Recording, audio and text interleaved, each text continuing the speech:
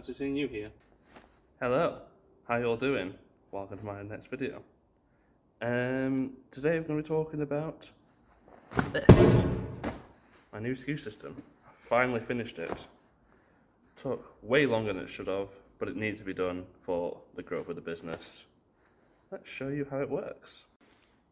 So, there's been a few comments about it in the comment section of my videos. Some saying, why are you not doing this, why are you doing this, and it seems a waste of time. Some congratulating it, but it's going to be how people run the businesses a different way. This is how I'm going to run mine going forward. But I will show how it works, and hopefully, well, some people might change over to it, some people might not, but we'll see how it goes. But first, let's show you how it works. Previously, on the back of all these boxes, the box used to be numbered, and every game in that box would be skewed to the box number, and everything's run in every order. Now, every single game, provided the ones that, like, not quantity, so like all these are quantity for this number, are skewed to a certain number, and then completely numerical order all the way up to, I don't know what the latest number is, 1,603. That box is half empty because it shouldn't normally be like that, but I'll explain afterwards how it all works. Yeah, it's pretty simple on the surface of it, but it takes quite a lot of upfront work, but there's a lot of benefits to doing it this way. One of them being 2 shelves are now empty, so I can put more stock, and all the top is empty, so I can put some big stuff. I don't know how, because I kind of want to use the vertical spaces, but I don't know how I'm going to do it yet. But for now, I don't need to think about that because I've got all this room to expand into. So yeah, the first thing I'll explain is why I'm using this system over the new system. First reason I'll go into is the space. Previously, all the boxes were half empty, which took up a lot more space, but now the majority of them are all completely filled to the brim or very close to filled to the brim. Like, previously you could do that with that one, but it requires a lot of work to consolidate boxes, but now it's very quick to consolidate a box, and you don't need to edit the SKUs, which previously you had to do. But I'll show you an example now. I can't show you properly, because there's not a lot of boxes that are empty, but when you pick odd items, obviously they're going to get half empty like this, for example. And previously you'd have to change all this, if you want to put all these games into this box, for example, you'd have to change every single item to the new SKU number, which took quite a lot of time and which led to me being lazy and space being added up. Now, I can go just literally put some space there, and then all the ones at the back here, I can do it with one hand, literally just move them like that, and put that box back. Obviously, that one's now half empty, so I have to wait. I probably do it every 2 weeks, and you just keep going until you get an empty box, and pull the empty box out and shift stuff forward or backwards, which is a lot quicker. And like I said, I'll only do it every 2 weeks or so. Yeah, and it just keeps the space efficient. Trying to be space efficient. So let's go to the next benefit. I can compare it to what someone suggested in the comments. Is why don't I just do this in alphabetical system? Alphabetical system, it'll be the same thing where every box would be, that would solve the space efficiency problems, but the next few problems that alphabetical system wouldn't be able to do. First one is picking. So you can order by SKU. I think you can order by, no, you can't even order by alphabetical on eBay. You can only order by SKU. So when I go to pick on SKU, let's just do a few, for example. So literally I'll just be going through, so I've got to 111. And you look between the two numbers, 118 and 106, so it's in this box, and you know exactly where in the box the item is. And if I wasn't on the camera, I'd be able to literally, I plan to get a trolley and just have the trolley with the laptop like there, so I can just go along. But the next one is 118, so it's right at the front here. And the next one is 144, so in this box. It's right there. As you can see, for example, it's just so much quicker to be picking, and even if you could sort by alphabetical, say it wasn't me who knew about games, just say a random employee who just came in, they don't have to look at the game numbers, they don't have to look at the titles or anything, they can just look at it for a number, take it out. Obviously, when they come back to the computer, compare, is it the right game? Obviously this one isn't because I just pulled it out. This one. Compare it to the right game, yes it is. Okay. Just for a double safe check, but they ideally shouldn't need to do that. Also with the alphabetical system, say I got like all these new games here. Just picture them, ready to go into the new system, ready to go into the system. I'd have to find each game, find the T game, put them into and it'd be very slow putting them away to the new system. With this, you just stick the 3 boxes onto the end and you're done.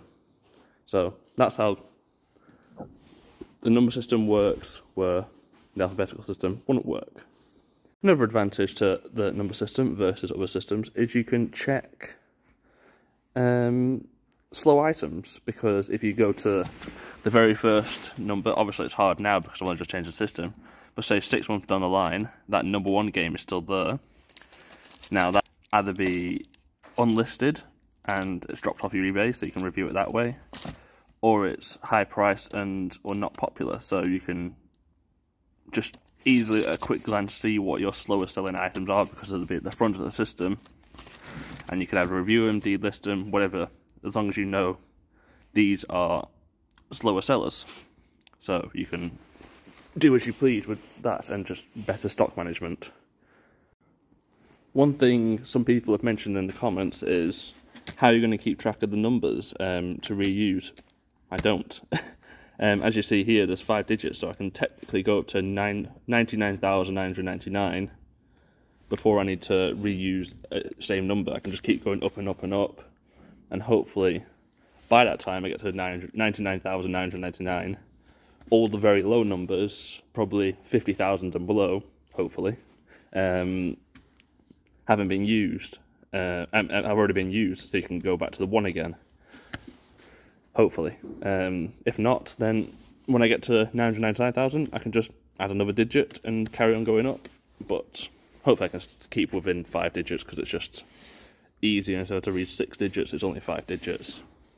One other thing, it's kind of a big thing, is stock checking, because obviously when you go to your active listings, so you can order your whole store by custom label SKU, and you can just go across and check, okay, 106, I've got 1 in stock.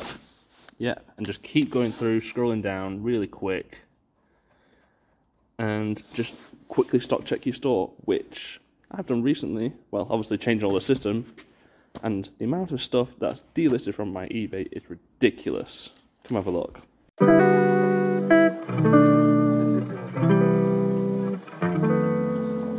That is the amount of stuff that probably since last June-ish has dropped off my store. Absolutely ridiculous. It's going to be a nice boost to the store once I get it all backlisted. But this is the importance of stock checks. Probably I'll be doing this every few months or so. And I can do it nice and quickly with the new system across all my games and my other systems. And hopefully it never gets as bad again, because that is probably, I don't know, £500 to £1,000 worth of games just sat there unlisted. So yeah, not going to let that happen again. And you might be asking, how do I get all the labels? It's just, you buy these off eBay. I can't remember what it was, but I bought a load of them, just 1 inch by 2 inch labels. Get my thermal printer and just print all the numbers off myself using a website. I can't remember what it was. You can buy them, but I thought it'd be better cheap. There's lots of guides online how to print off these. Just look them up. But yeah, that's my new SKU system. Obviously, I've hinted in previous videos, I also use it for my discs and smaller items like cartridges and bits. And the only difference is I use these little cards, A5 cards, with the number on it instead, and just the item behind it. These ones I will reuse. I've just took them out of here, but it's just working out what number do I restart. I'm using 4 digits in the SKU, even though it shows 3 here. So I can go up to, well, I don't know, because I don't want to get 9,000 of these cards, because that'd be a bollock getting them all. But we'll see how far I use these. But same system, just with cards. And then obviously with bigger stuff, I'm still using the system that probably everyone's used to, with numbers on the box inside. Obviously trying to be efficient with A being the shelf, B being and number being the box on the shelf.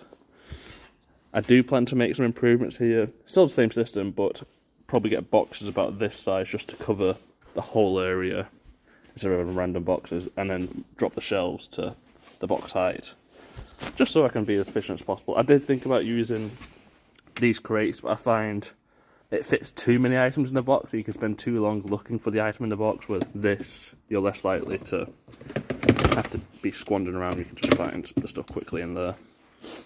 But yeah, tell me what you think. Do you think I'm stupid doing this? I don't know. I'm going to do it no matter what, because I feel there's a massive improvement. It's all about being efficient. As I hinted in the previous video, I want to this year just increase my efficiency on what I'm doing. So yeah, hope you enjoy. I'll see you whenever I upload next. Goodbye.